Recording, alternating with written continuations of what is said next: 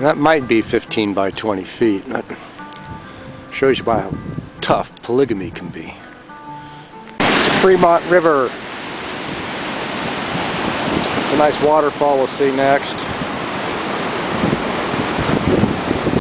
We're in Hanksville.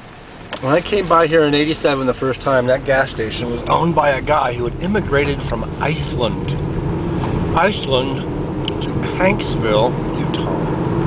A little windy out. See the road there? You can take that back up to Hans Flat. It's a good 20 miles. I've been out there on a motorcycle. It's definitely four-wheel.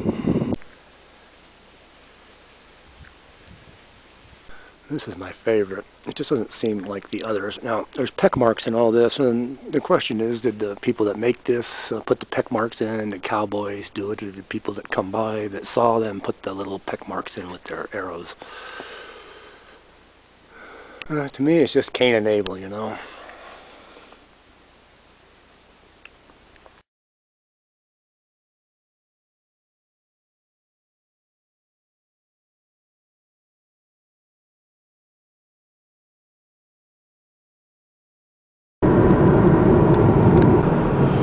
Or maybe Beef Basin.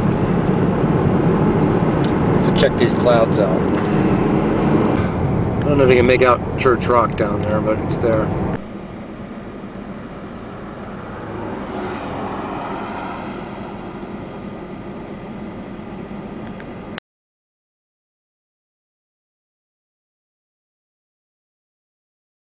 We're almost into the blue spruce line.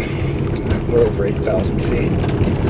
Then we'll decide. Hold on. Well, I always stop here to get a picture, but I may have to stop here, period. There's a hawk back there. They say, you know, whenever the hawk's in the motion picture, that's when something happens. I don't care if it's Raising Arizona or Charles Bronson. There's always a fucking hawk in the background. I think I better turn around. This is Salt Creek. That is shadowy.